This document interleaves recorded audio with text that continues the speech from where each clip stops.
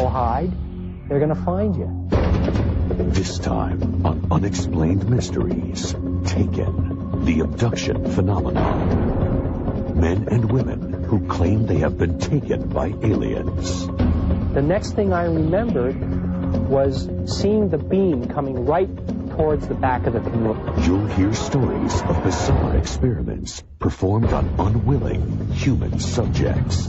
They put a metal rod to my tailbone. I had something shoved up my nose.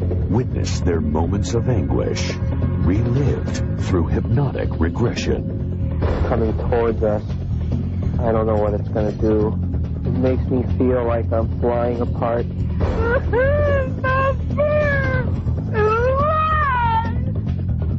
With our case studies, you'll hear the stories of people whose lives have been forever changed. All of a sudden, I feel like my whole body is on fire. Every inch of my skin is burning. And I realize I couldn't move. The researcher who thinks he's discovered an alien agenda. There's a very great interest on the part of the UFO occupants in human reproduction. They do need our genes to propagate their own species. The abductee who claims he's been forced to breed with his captors. I was with an alien that wasn't totally at will. It's hard to explain. The survivors who struggle to cope with the aftermath of their ordeals. I know how crazy it sounds for a woman to say she's been implanted with an alien fetus, but I'm sorry, it's the truth. The experts who believe the shocking accounts. These people have been traumatized by a very real and present experience in their lives. And the skeptics who say it's all a figment of the imagination. They can't tell the difference between whether it was a memory or a real event. And you'll see our final analysis of all the evidence in our UNX report as we uncover the facts about alien contacts on Unexplained Mysteries, Taken, the abduction phenomenon. Over the past 3 decades, the number of reported alien abductions has skyrocketed. Men and women claim to have been taken by extraterrestrials and transported on beams of light into spacecraft. In order to unlock these incredible stories, experts have experimented with regressive hypnotherapy. Over and over again, we get these hidden consistencies in abduction reports which come out through hypnosis. These individuals report this experience as real. It is not dream, it is not fantasy, it is not delusion. Abductee accounts revealed under hypnosis are shocking in their consistency. And this is when I saw this spotlight then was doing this like a beam. Once the beam of light hit me, I was paralyzed. And at that moment, that's when I was on the craft. They were about 3 feet tall. Maybe this high. Their skin looked like it was made of marshmallow. White, pale color. And they had real big eyes. Large, dark eyes. While most abductees speak of being taken by the often described gray alien depicted here, others report insect-like characteristics in some of their captors. There's one being in particular that I always recognize, and he's not a gray. He's taller, he's thinner, he's got a bigger head, he's got bigger eyes. His limbs are very praying mantis-like. There have even been sightings of extraterrestrials that seem to be alien-human hybrids.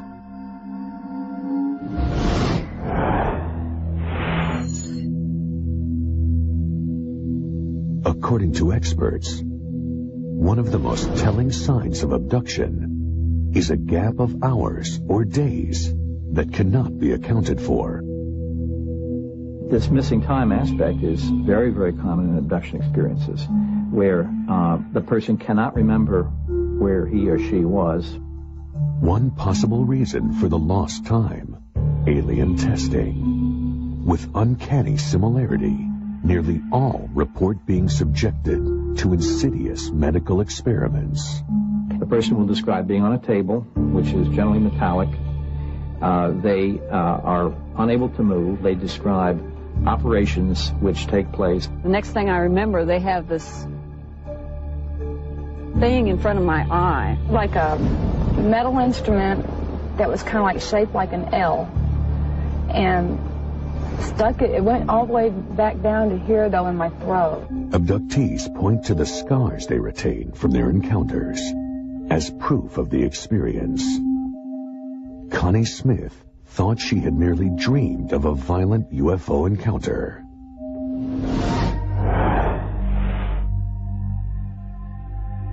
I just woke up in the morning and I did have that groggy feeling that, you know, that like I've been up all night, yet I got 8 hours sleep.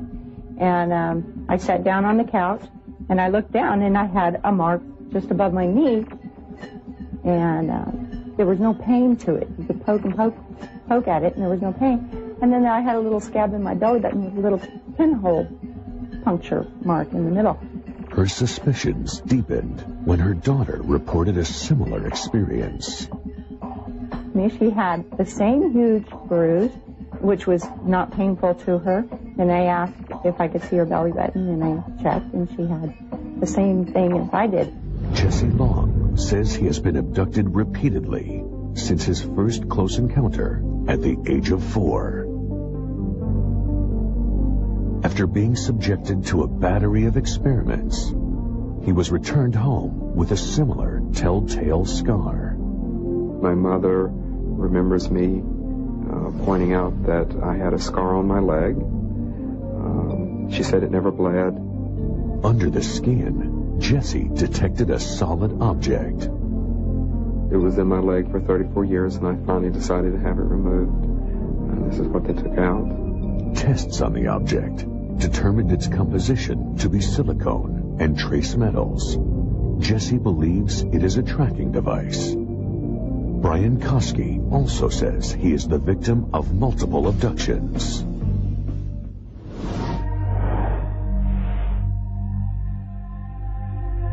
There's this big black triangle, just moving real slow across the sky, and I kind of followed over, watched it, and got to about here, kind of stopped, pivoted a little bit, made a hissing sound, and it kind of continued on to the north real slow, and just kept watching it. He says that he was permitted to move about the ship. Have these little silver panels that they tend to control the ship with their mind. This is the tail they seem to do their navigation from. Are these accounts merely fantasies, or are they evidence of a staggering development which will alter the course of mankind? Coming up on Unexplained Mysteries, do these twins share an experience so frightening that it proves they have been taken by aliens? The next thing I remembered was they turned me over, and then they were doing some type of anal exam. And can their story pass the lie detector test? There's absolutely, positively no doubt in my mind that they are being absolutely honest with me. And later, are UFOs snatching humans as part of a chilling plan that could alter our future? I felt as if somebody had taken my insides and just ripped me open inside, and I could feel something pulling out of me. Could alien crossbreeding be behind these close encounters? I had a very vivid experience of having a fetus put into my body and removed. Or are there other earthly explanations? It comes from fairy tales, science fiction, film, a lot of sources.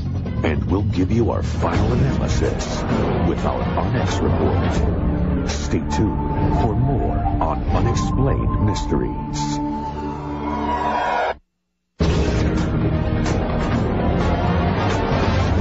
Unexplained Mysteries, Taken, the abduction phenomena.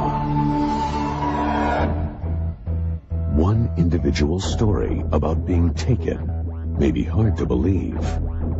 But what about mass abductions? Groups of people all seized at once, recalling the same chilling event.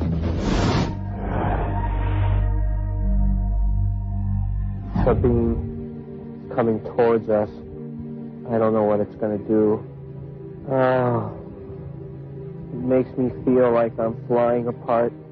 Maine's Allagash River is the site of an encounter that forever altered the lives of 4 men. We were just a couple of guys camping, fishing, and we were excited about getting out of the city and being in the wilderness. Art students Charlie Fultz, Chuck Rack, and twins Jim and Jack Weiner were looking for a break from the city when they set out for the backwoods of Maine. The last thing on our minds was any UFOs or anything like that. We just wanted to go fishing. It was very, very dark. So we decided to build a fire so we could find our way back to our campsite. And all 4 of us climbed in one canoe with our fishing equipment and headed out into the lake. We were out there for approximately 15 or 20 minutes fishing with no luck. And suddenly Chuck Rack said, "Hey guys, that's a heck of a case of swamp gas." And we turned around, and probably 150, maybe 200 yards away at the most, coming out of the trees was this huge ball of glowing, pulsating light.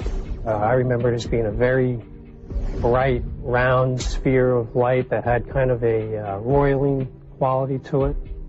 It was yellow-white in nature.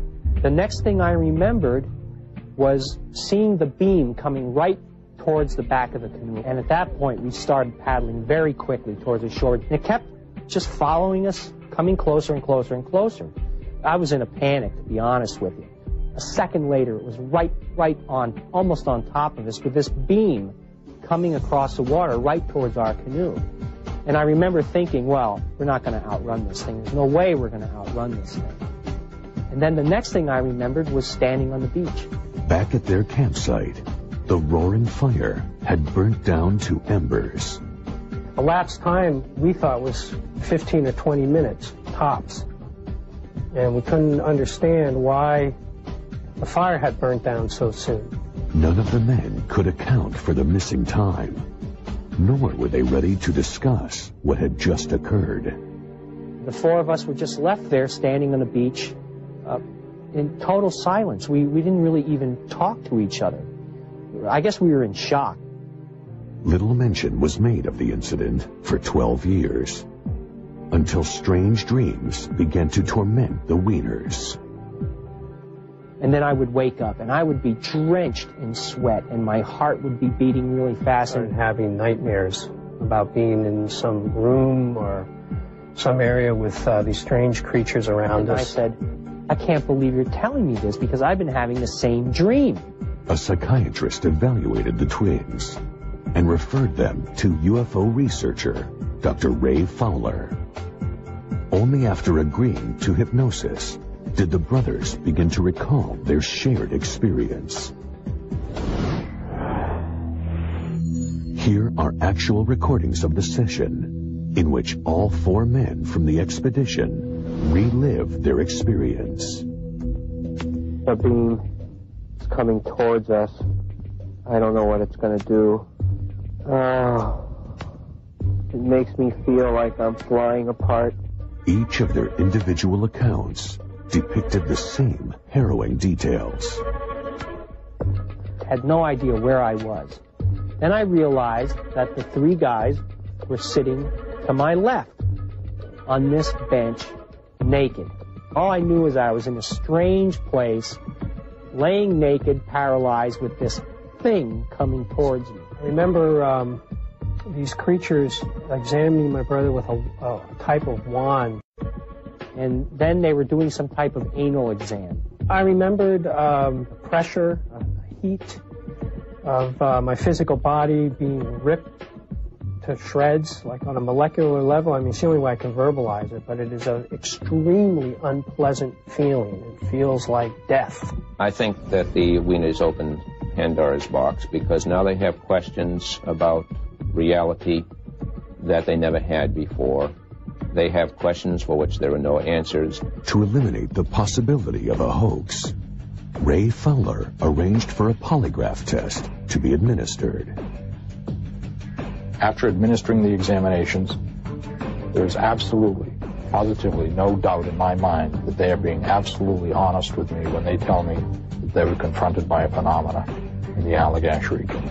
One person might fool a polygraph examiner. You have four all passing the tests, and the polygraph examiner being convinced that all four are telling the truth is very important. I feel very strongly that what they described is a real experience.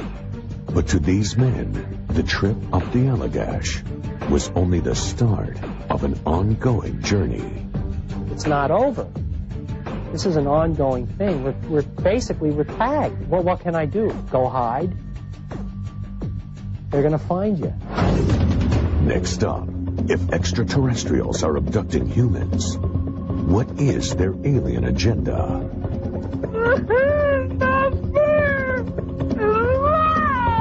That is a woman crying out in emotional pain that her child is being taken from her. Are these events tied to the essence of human biology? Sometimes we'd be abducted and there would be sexual situations that would pair off. They've lost their own reproductive capabilities, so they are trying to find a new genetic stock with us. And later, Hollywood's take on aliens. Close encounters, for good or evil, had an enormous effect on what people expected aliens to look like. We'll put it all in perspective in our exclusive On X report. Coming up on Unexplained Mysteries. Unexplained Mysteries, Taken, the abduction phenomenon. For those who have been taken, the question is not if abductions occur, but why. Indianapolis, Indiana. Debbie Jordan and her mother, Janet White, noticed a glowing beam of light radiating from their backyard. As I looked out the window, I seen a light that was about the size of a basketball. A really strange light coming out of the pump house that's next to the swimming pool out back. Debbie armed herself with a shotgun and ventured toward the light.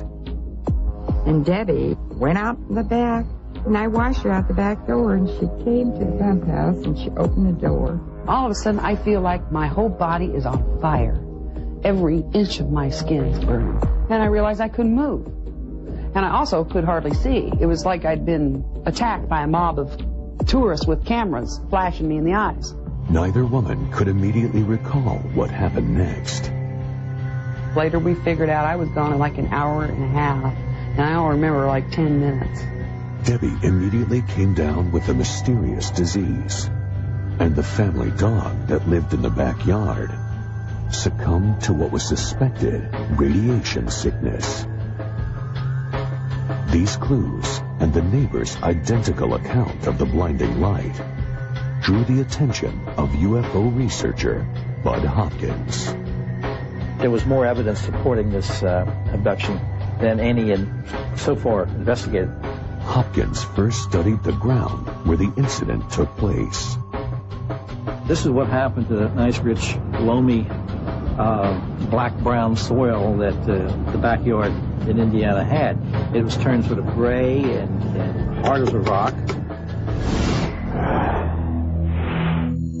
Hopkins persuaded Debbie to submit to hypnotherapy. Something's not right.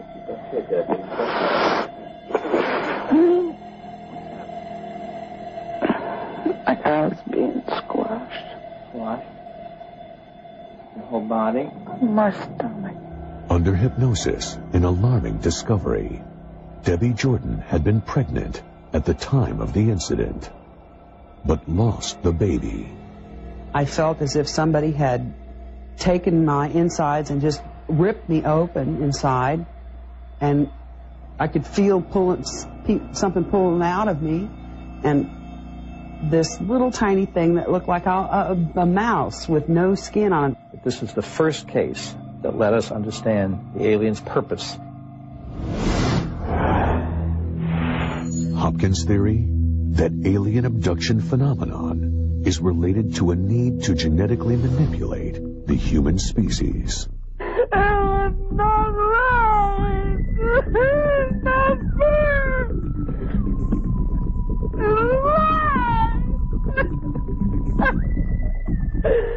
That is a woman crying out in pain emotional pain that her child is being taken from her. Through hypnosis, Debbie recalled witnessing a human-like child during her encounter. She had tufts of white cottony hair sticking out of her head all over, really large eyes, but human, blue. When I thought, oh, I'd love to hug you, I asked if I could take her home with me, and he told me no, she could survive with me. I assumed they were telling me that I was this child's mother. Debbie says her abductions continued for years afterward, halting only after her hysterectomy. But now, her legacy of abduction has been passed to her 2 children. I don't expect people to believe any of the stuff that me or any of my family members tell them. Believe me, if I hadn't seen some of this stuff with my own eyes, there's no way I would have believed any of it. Next, is an alien sexual agenda behind the abduction phenomenon? It could be other people's wives, other people's husbands. I've experienced certain things like that. I was with an alien. That wasn't totally at will. It's hard to explain. Hear one woman's account of carrying an alien baby. I had a very vivid experience of having a fetus put into my body and removed. It's ridiculously hard for me to talk about. And later, Hollywood's controversial role in producing the abduction phenomenon. Close encounters, for good or evil, had an enormous effect on what people expected aliens to look like. And you'll see the ultimate roundup of the facts, our UNX report, coming up on Unexplained Mysteries. Unexplained Mysteries, Taken, the abduction phenomenon. They are close encounters of the most intimate variety. As reports of abductions continue to rise, so too does another alarming trend: the aggressive sexual nature of many recent abductions. Saugerties, New York. James LaFonte and friends began seeking refuge from the city on regular weekend trips to the woodlands of the upstate region. I first met James in '87, and a few friends of us, we all went upstate to the trailer just to have a nice weekend and enjoy ourselves and have fun. Going up weekly almost became an addiction. It was for enjoyment, but it was almost like we were being called back.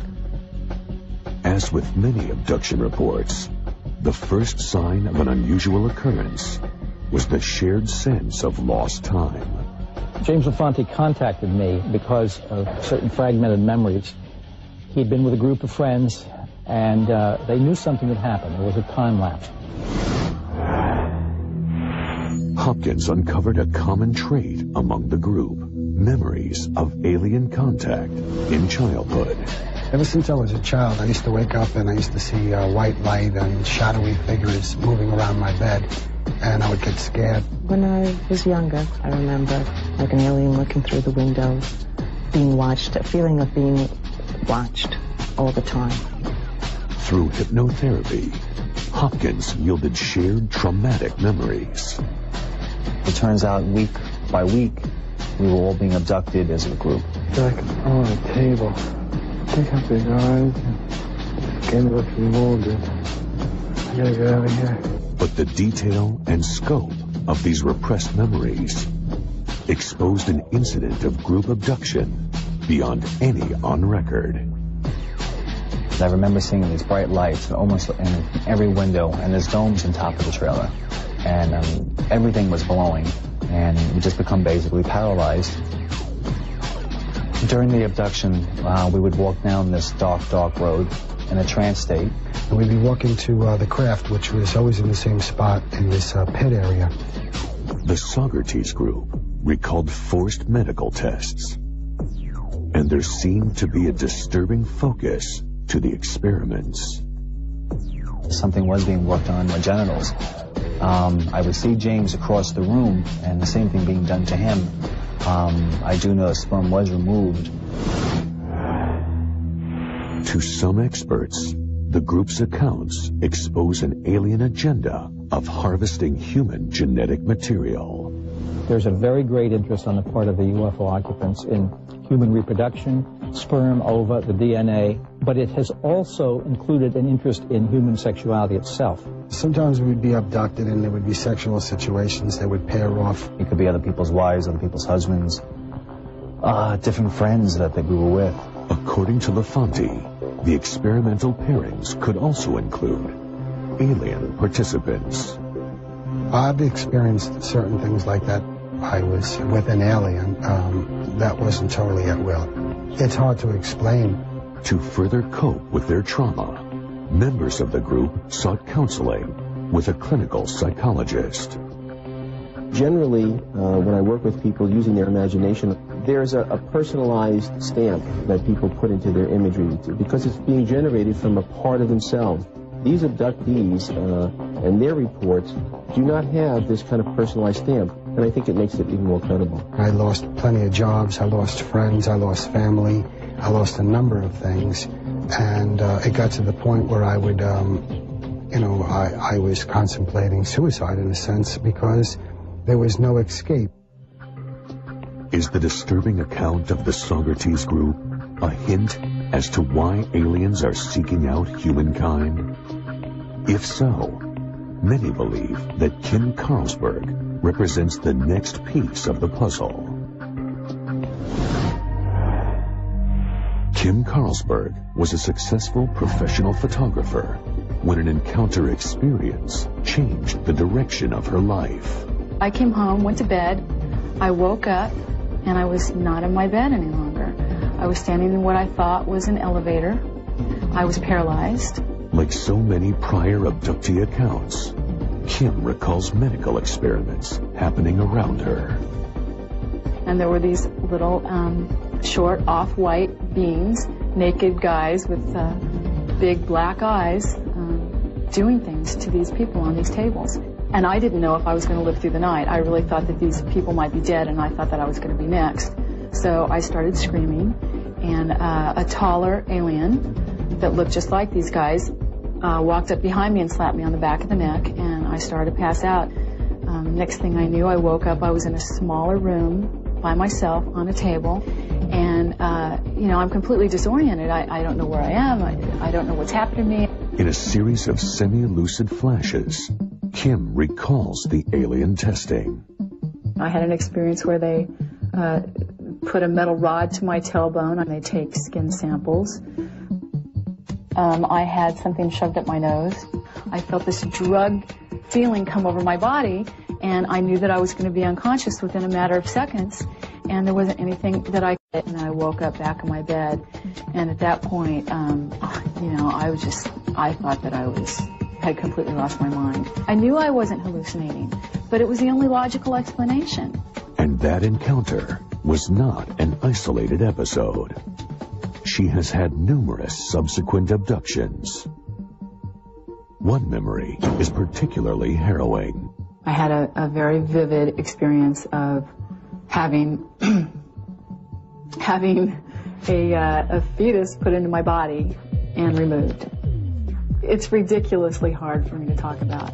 Is Kim's experience corroborating evidence to others' accounts of baby harvesting?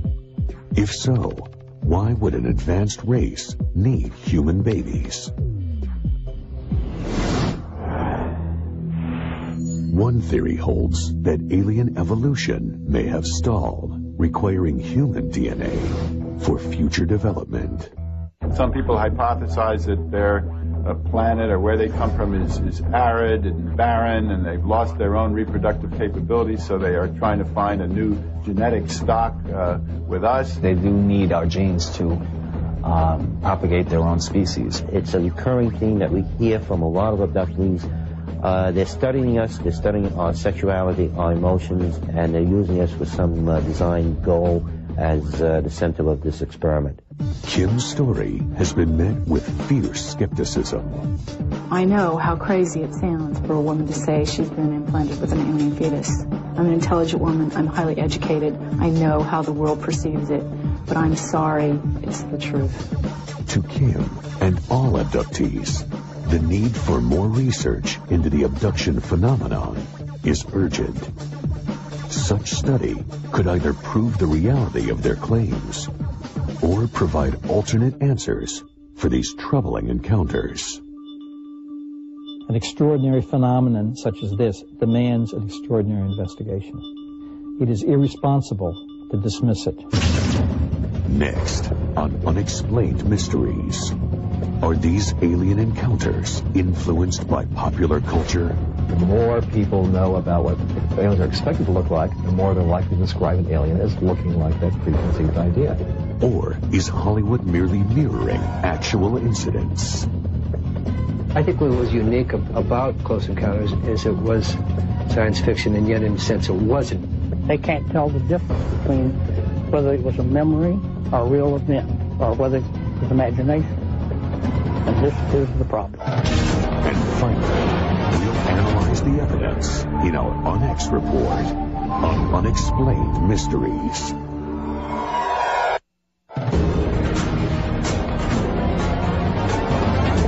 Unexplained Mysteries. Taken. The abduction phenomenon. With reported sightings and alien encounters growing each year, so too have the skeptical inquiries from non-believers. Notable among this group are a number of prominent psychologists who claim that the real root of the UFO phenomenon lies deep in the unconscious mind. It's what we call waking dreams. When people start to fall asleep, on many occasions, they have a peculiar mixture of reality and fantasy or dreams. And in this particular state of consciousness, which is an altered state, they see little aliens and they see spaceships and lights in the sky and so on. But others defend the technique for abductees in this fragile state. They appear to have been overwhelmed by an episode outside their own control and making, which leaves them in a post-traumatic state. It is this very condition that makes them vulnerable to suggestion. They can't tell the difference between whether it was a memory or a real event, or whether it was imagination.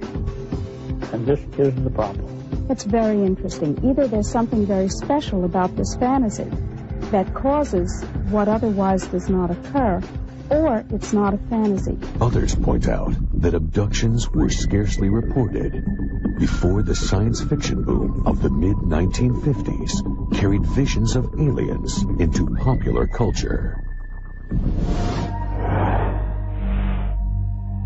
This is a composite of what they look like. Larger eyes, smaller nose, no lips, no protruding part of the ear, no hair, and a gray tone to the skin. A New Hampshire couple, Betty and Barney Hill, made news by becoming the first to claim that they had been abducted by aliens. UFO experts point to the Hill abduction as a watershed event in alien evolution. But to author James Oberg, the case is notable for more earthly reasons. A lot of Betty's memories are directly traceable back to a movie called Invaders from Mars. Many of the themes, many of the imageries from that film appear in almost recognizable form in Betty's story. In the account, there was kidnapping, being taken on board a flying saucer. There were needles being inserted into people's brains or other parts of their bodies. Barney Hill's recollections focused on one major feature. The unique feature here is these wrapped-around eyes, the eyeballs that move off to the forehead, off to the side of the head. It was very original, and yet less than 2 weeks after this face first appeared on television, Barney Hill, under hypnosis, suddenly remembered that his aliens had eyes like that, had eyes that wrapped around. Was it cause and effect? Did he see the show? Was his memory polluted by this Hollywood version? Can't prove it. But the sequence is highly suggestive. By the early 1970s, Hollywood seemed to settle on an accepted standard for what an alien looked like. According to skeptics, this design trend was again echoed in the description by alleged abductees. The thing you'll never forget when you look into the face of these things is the eyes. Very large, intimidating black eyes. Very small opening for a mouth, no ears. Tremendous head, very thin body, long arms. Yet, science fiction archivist Ron Miller traces images back much further. It comes from fairy tales, science fiction, film, a lot of sources. They go back decades, even a century or more. And the earliest sort of realistic depictions of an alien I have from a book that was published in 1884. 90 years later, a Steven Spielberg film about alien contact cemented the image. Did Close Encounters of the Third Kind also plant suggestions in the minds of future abductees? Close Encounters, for good or evil, had an enormous effect on what people expected aliens to look like. And if anything really focused all these disparate threads into one sort of standard alien, it was Close Encounters. But Joe Elvis, the production designer for Close Encounters, claims that logic is reversed. I think what was unique about Close Encounters is it was science fiction, and yet in a sense it wasn't, because we weren't manufacturing something that was convenient. We took these things from all the encounters that we could record and sort of put it into the funnel, and it came out with these kind of images. Kelly Fraze, a celebrated science fiction illustrator, is disappointed by the dominance of the gray, both in pop culture and in the reports of abductees. I hate to think that the universe is so dull that that's the best it can come up with. Are we supposed to assume that only one race managed to accomplish space flight and come to the Earth? Or are there more races out there? If so, what do the other races look like? When we come back, the UNX Report examines the facts and addresses the mysteries. What can we learn from all of these abductees reporting nearly identical encounters? And do aliens really have an agenda for mankind? Or is extraterrestrial contact the product of our collective imagination? That's the UNX Report, next on Unexplained Mysteries. Unexplained Mysteries, Taken, the abduction phenomenon.